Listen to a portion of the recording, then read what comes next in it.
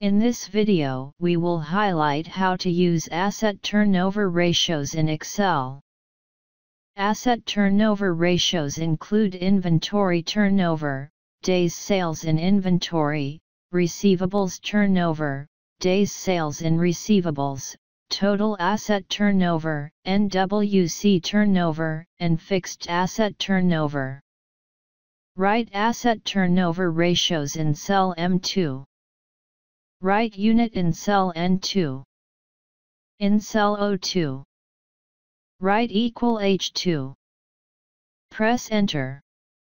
From the small box on the right bottom, drag to cell R2. Now we have the years of analysis. Write inventory turnover in cell M3. Total inventory turnover is cost of goods sold divided by inventory. Its unit is times. In cell O3, write equal. Choose cell H4 divided by cell B5. Press Enter. Write days sales in inventory in cell M4. Days sales in inventory ratio is 365 divided by inventory turnover. Its unit is days. In cell O4, write equal. 365 divided by O3. Press Enter. Write receivables turnover in cell M5. Receivables turnover is sales divided by accounts receivable. Its unit is times. In cell O5, write equal. Choose cell H3 divided by cell B4. Press Enter. Write days sales in receivables in cell M6. Days sales in receivables ratio is 365 divided by receivables turnover. Its unit is days.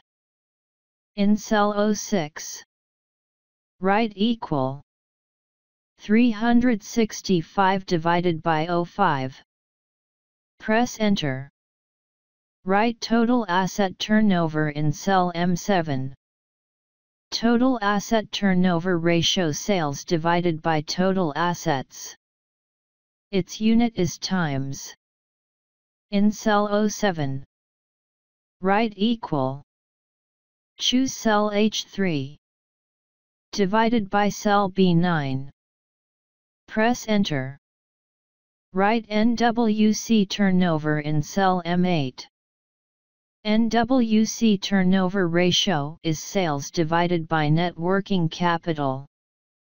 Net working capital is current assets minus current liabilities.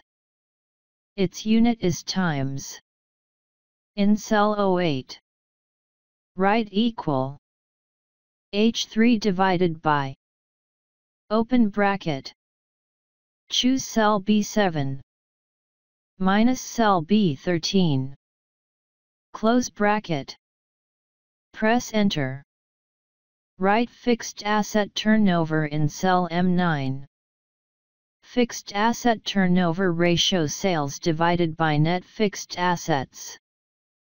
Its unit is times. In cell O9, write equal. Choose cell H3 divided by cell B8. Press Enter. We now have asset turnover ratios for year 2012.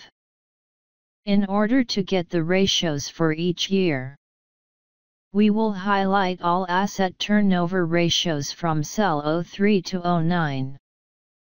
Then from the small box on the bottom right, we will drag them to the right in order to fill automatically in year 2013, 2014, and 2015.